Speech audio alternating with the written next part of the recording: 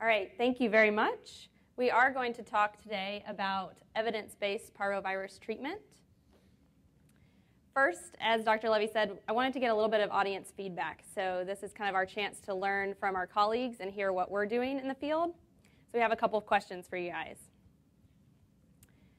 So the first question is, how do you currently treat parvovirus in your facility or out of your facility?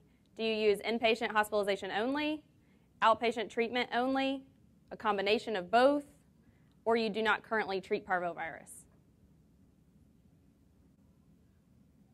Okay, so the counter didn't show up, but I'm not sure how many people responded. But so far it looks like we've got 25% of our group is using a combination, and then a majority of people are not able to currently treat parvovirus in your facility.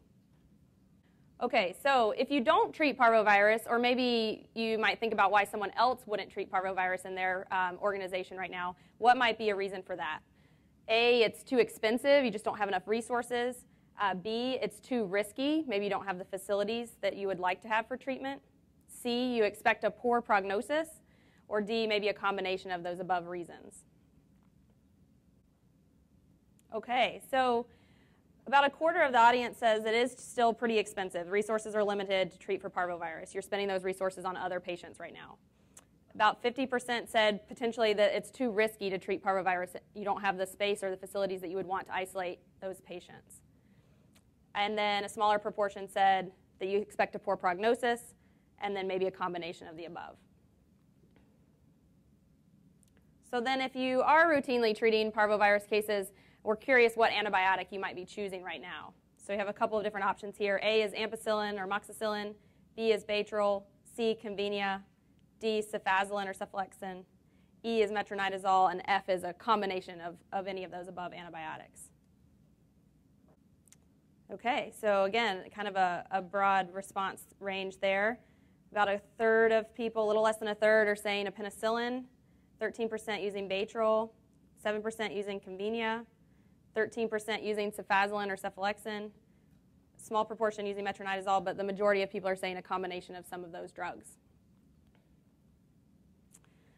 So what we're going to talk about for this short presentation is an abstract, actually, that was presented at ACVIM, the Internal Medicine Conference in June of this past year.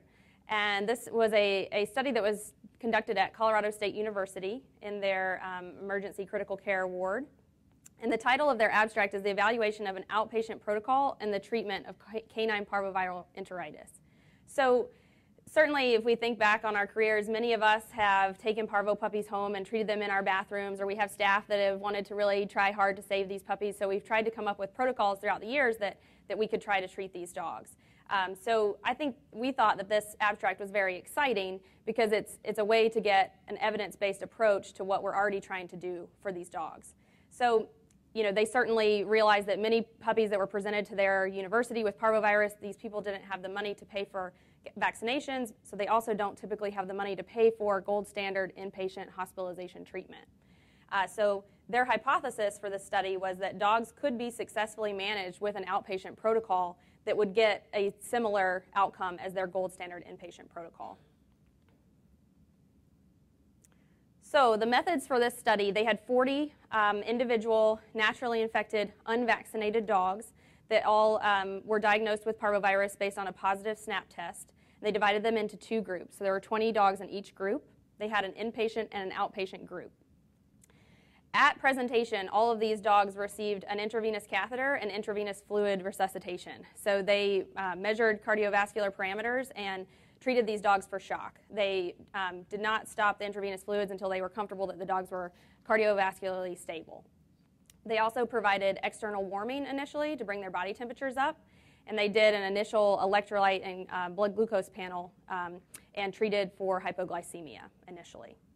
Then the dogs were separated into the inpatient and outpatient group. So the inpatient group received monitoring every 6 hours. They received enteral nutrition, meropitant or Cerenia every day. They received IV fluids, and they received cefoxitin injections every 8 hours while they were hospitalized. The outpatient group received basically the same treatment. The only differences were that they received their fluids subcutaneously 3 times a day at a dose of 40 mils per kg, And then they received cefavecin, or Convinia injection, one time on presentation. So the only two differences in these treatment protocols were the fluid therapy route and the antibiotic choice. Now, it's really important to realize, looking at this study, that even though the terms are used inpatient and outpatient, the outpatient group was kept in the hospital at Colorado State University. So they just weren't in a inpatient hospitalization treatment mode, but they were kept in the hospital. They were still monitored every 6 hours, just like the inpatient group would be. They still had blood drawn every day so that they could monitor these parameters very, very closely. It's a really controlled environment. They knew that the medications and the treatments were being administered appropriately so that they could feel really confident in their results. So even though it's called outpatient, these dogs were in the hospital. So every 6 hours, the dogs received TPR, measured temperature, pulse, and respiration. And every 12 hours, they assessed hydration, their visceral pain score, and a nausea score. And they did have rescue protocols set up for these dogs. If they felt that the visceral pain was high enough, then they would give buprenorphine injections. If the nausea score was too high, which equated to more than 3 episodes of vomiting within 6 hours, they would give rescue anti-nausea treatment, which was Zofran. And then they also were checking electrolyte parameters every day. So they had rescue treatments for hypoglycemia and for hypokalemia. And in the outpatient group, those treatments that they would administer were Cairo syrup, just orally on the gum line for hypoglycemia. And then for hypokalemia, they were giving oral Tumul-K with the feeding. And then both groups, inpatient and outpatient, were receiving syringe feedings of AD as their enteral feeding every 6 hours.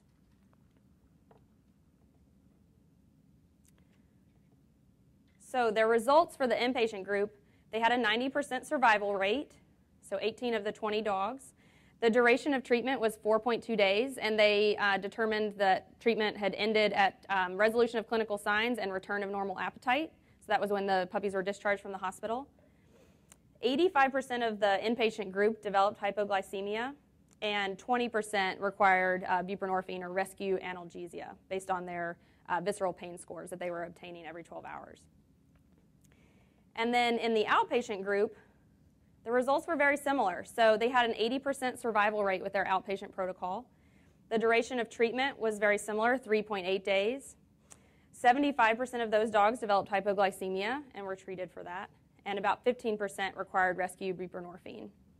And also to note, I believe they said that about 60% of the outpatient group required the rescue treatment for hypokalemia, the oral Tumul-K, based on those daily electrolyte parameters.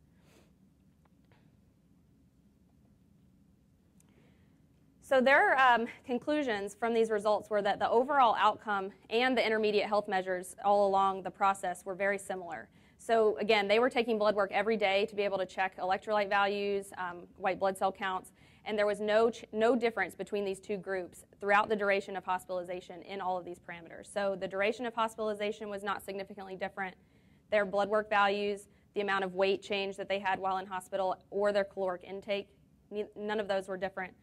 Their hydration status during hospitalization was very similar. And then throughout the process, the serial objective scoring that they were doing on the dogs was very similar. So the only difference in sort of the results for these protocols that was significant is the cost.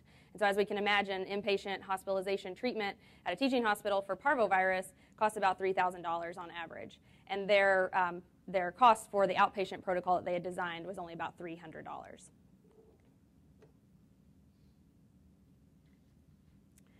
So their conclusions are that diligent supportive care and monitoring are still required to optimize success. So these dogs were receiving examinations by the veterinarian daily, still receiving oversight throughout the process. But they feel that their study definitely suggests that modified outpatient protocol can be a reasonable alternative when resources are limited. So this last question is, might you consider treatment of parvovirus using this outpatient protocol? And it asks, A, yes, I'll give it a try. No, I think I'll stick to my methods. C is maybe, I'll check on the costs. D, not yet, still just not enough resources to treat. Or E is, I'm already using this protocol. Awesome. All right then. Thanks, guys. So yeah, 77% said yes, you'll give it a try. That's really exciting to hear. This is why we were very excited to see this protocol, because we felt like it was really applicable to our setting and shelters, and especially for foster home care treatment. So if you guys have any questions, we'll take questions at the end, but also feel free to email me. I'm happy to send you more documentation about their protocol and the contact information for the veterinarians at Colorado State. Thanks very much.